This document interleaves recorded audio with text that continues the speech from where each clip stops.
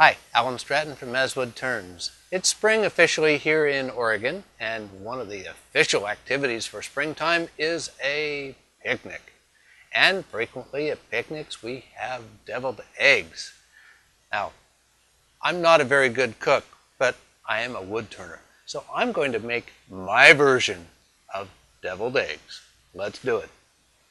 For this project, I selected 2 pieces of walnut. I glued these together with brown craft paper in between for a split turning.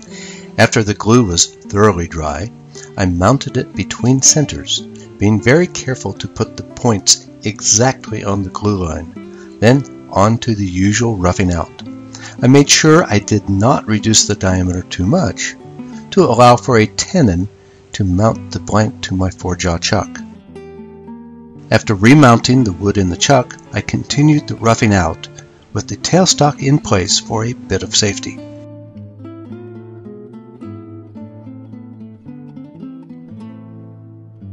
For marking out, I would usually mark 1/2 of the diameter, or the radius, along the length as the point of maximum diameter. Then measure 1.3 times the diameter for the overall length.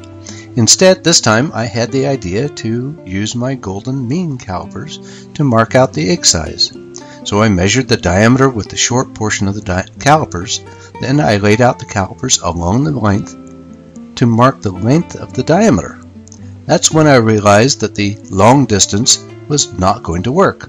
So I switched to the long gap for the overall length, then divided the first mark in half. But that did not look right, so I made adjustments by eye. Next time, I'll forget the golden mean calipers. Then on to shape the egg by eye. Eggs vary, so as long as I get the length and the wide point relative to the diameter, I'm happy.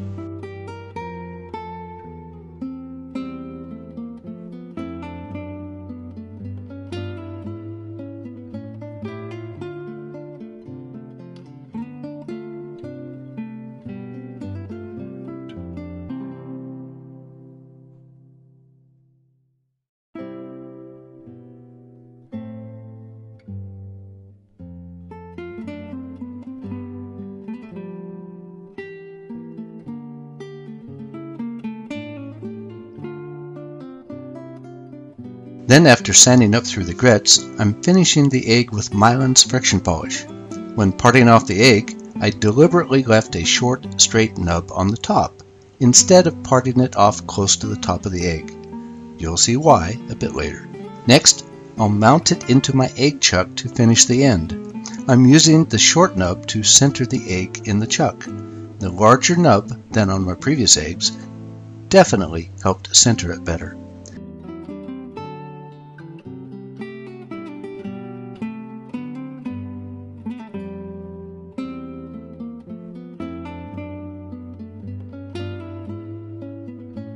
Then sand and finish the small end, blending the curve with sandpaper and blending in the finish.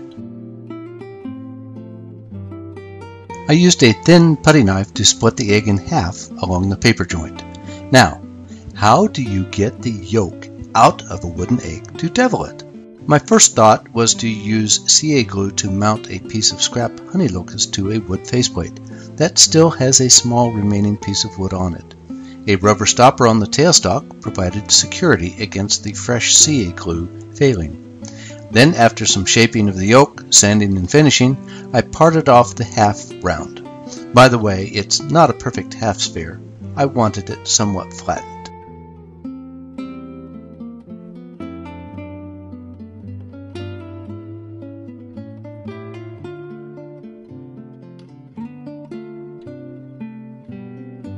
For the second yolk, I decided to try double-stick tape to fasten the paduk instead of CA glue. Again, I used the rubber stopper on the live center. For me, this is a requirement, at least until the shape is roughed out. After shaping, sanding, and finishing, I pried off the finished piece with my skew. Please don't get mad at me for using a skew this way.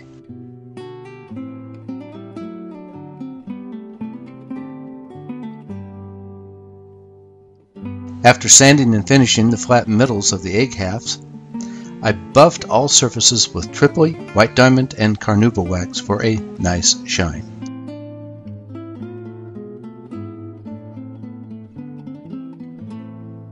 Finally, I roughed the egg half just a little in the middle to ensure the glue would grab. Then a little medium CA glue fastens the yolk to the egg half. And voila! A serving of deviled eggs. I'm not a termite, so I will not be eating these. I'm sure I could have quite a variety of flavors of deviled eggs in short order. What flavor do you like? A split turning does not always come quickly to mind, but I think it worked well in this case. That's all for this video. Please subscribe to both my website and YouTube channel. Please always wear your full face shield. There's more at risk than just your eyes. Until next time, this is Alan Stratton from As Wood Turns.